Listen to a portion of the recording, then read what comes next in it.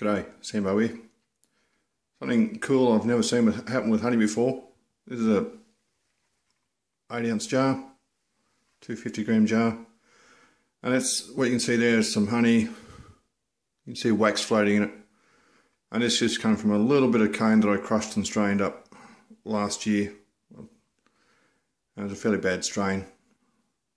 I never did worry about cleaning it up. So you can see it's fairly light. You can see a bit of sediment in there, wax particles and all that sort of stuff just still floating around.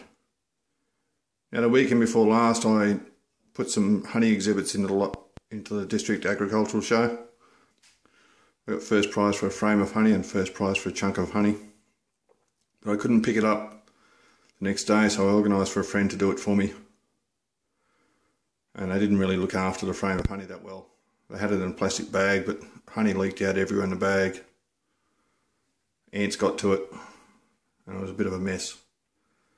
So I got it home and strained it off. I was looking around for a honey jar, and I found this one. This 8-ounce jar was half full of this dirty honey.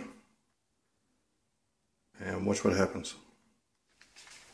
Now it's not very pronounced there, certainly not as pronounced as it was yesterday, but you can see the clear, beautiful clear honey, a little bit darker sitting there in the bottom. There we go. You can see the lighter, dirtier honey sitting on the top. But what's on the top was in the bottom, because that's all the honey there was.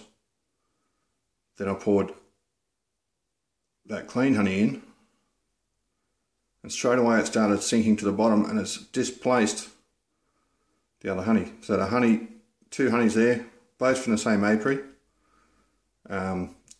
Not sure if they're from the same hive or not, but both from the same apiary. Two honeys taken at different times of the season, one early, one late. And you can see the different densities there, and a different colour, and how they're separated in the jar like that. So anyway, I just thought it was something cool to post. Hope you enjoyed the video. I'll see you later on.